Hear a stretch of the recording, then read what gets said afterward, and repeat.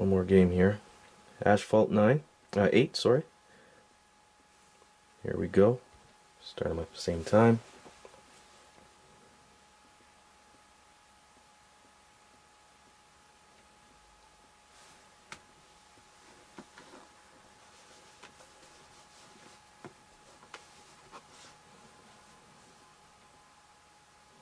So the Dell, it's going a little bit faster. Loaded it a little bit faster, but really not that much. So far the power of the quad core isn't really showing any difference in terms of the load time. But let's actually get into gameplay and see if it makes a difference here.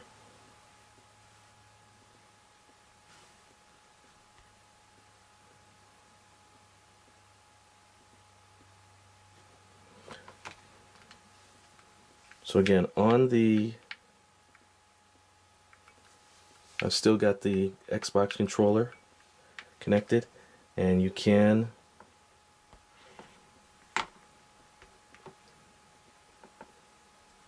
use the Xbox controller to play the game. So let's just start this up and see. The coloring is a little something's wrong here in the coloring here, but I'll start the race and see.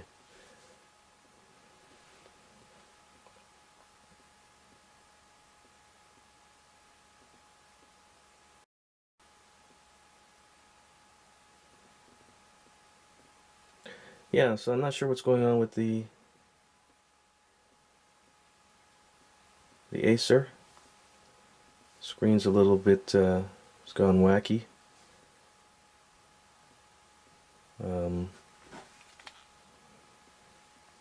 So it's not really a good comparison if the screen is a little bit messed up on the Acer. So I'm gonna have to check that out. I don't know if that's a problem in the game itself, or I did notice when I put the Acer really close to the Dell, the touchscreen seems to go a little wonky. So it's quite possible that that's what's happened here. So this game looks pretty good. Responds pretty well using the Xbox controller. So it's like having a little Xbox on the go here with this wireless controller.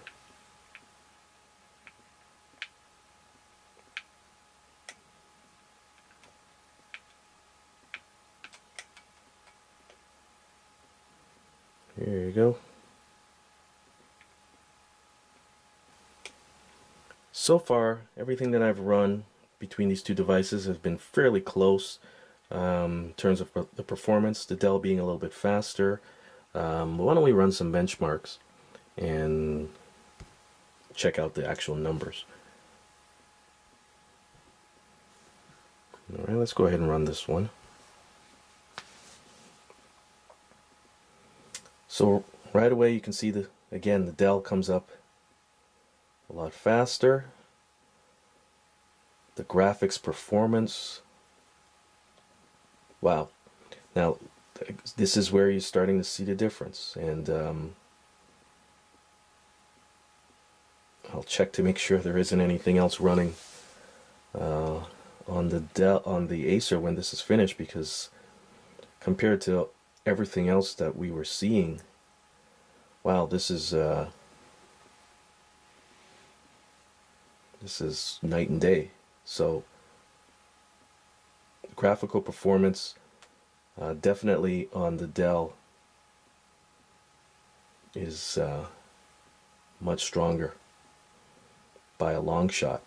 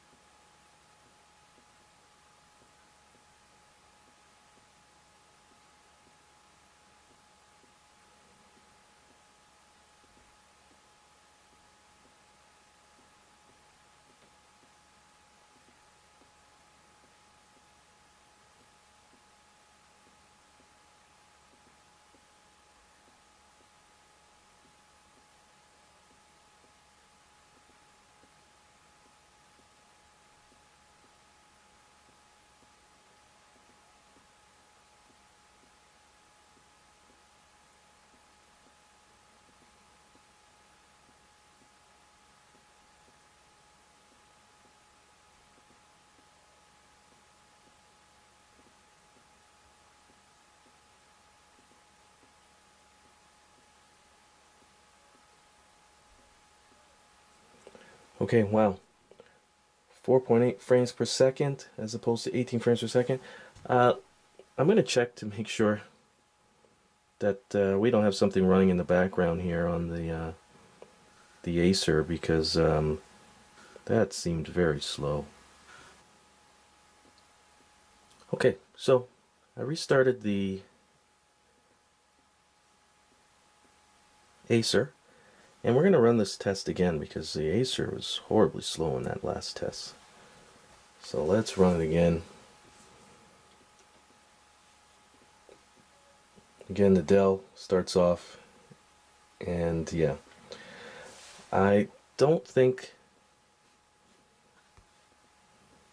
I would think that that result from before is fairly accurate. The performance of the Dell is quite a bit more powerful.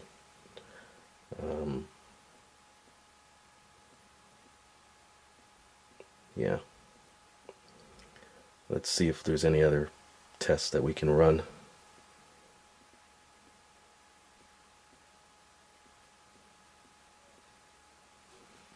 Run another test on the Dell while it's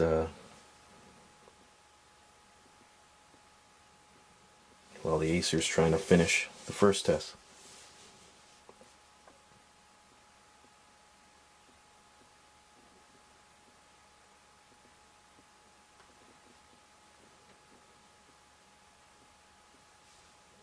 So when it comes to graphical performance, by far the Dell is a much more powerful device, at least based on these benchmarks.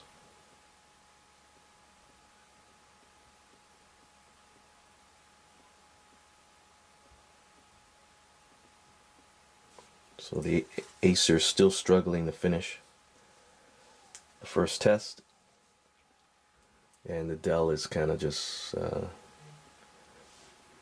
breezing through.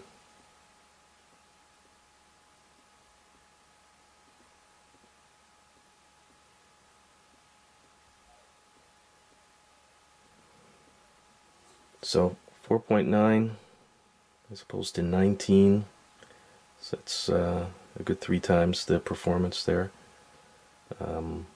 more. So let's run the same Egypt test, and it seems like it's a pretty long test, so it might be something that I may have to pause the video and wait until the results. So far the Acer seems to be doing, I think, a little better on this one. It certainly looks that way.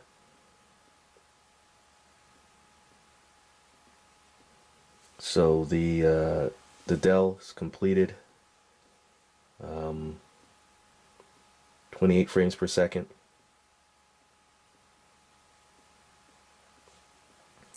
So what I'll do here is I'll just fast forward the video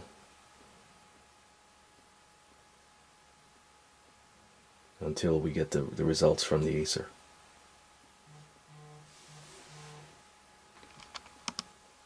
Okay, so the Acer's finished. That one, the Egypt one, was a little bit better. 16 frames per second compared to 28. Still, the Dell definitely much better in terms of the performance, in terms of the graphical performance. Yeah, I don't know if there's any.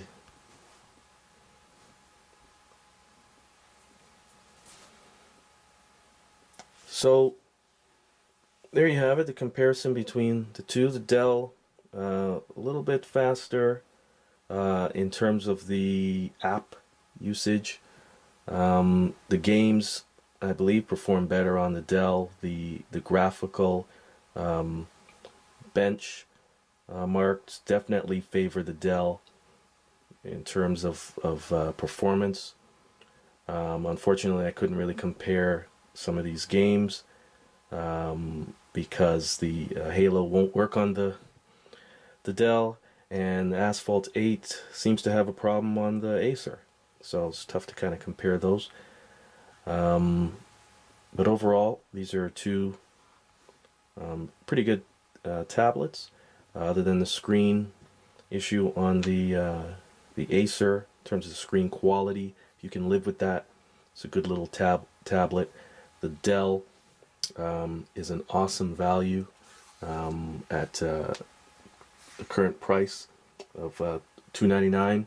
I wouldn't recommend the 32 gig version unless you're strictly going to use this as a consumption device. Maybe you can put your content on an external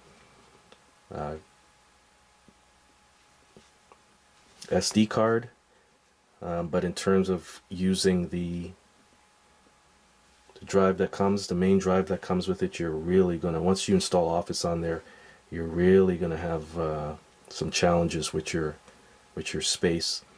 One of the things that you can do is to take off the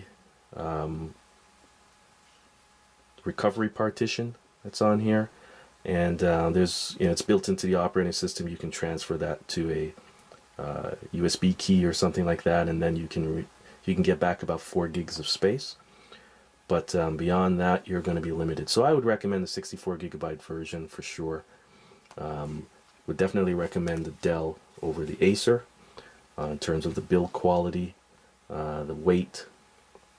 They're both about the same dimensions, and obviously the Dell has that quad core in there, and definitely better graphics performance than the Acer. So I would definitely go for that. So there you have it, folks. The Acer W3 and the Dell Venue 8 Pro.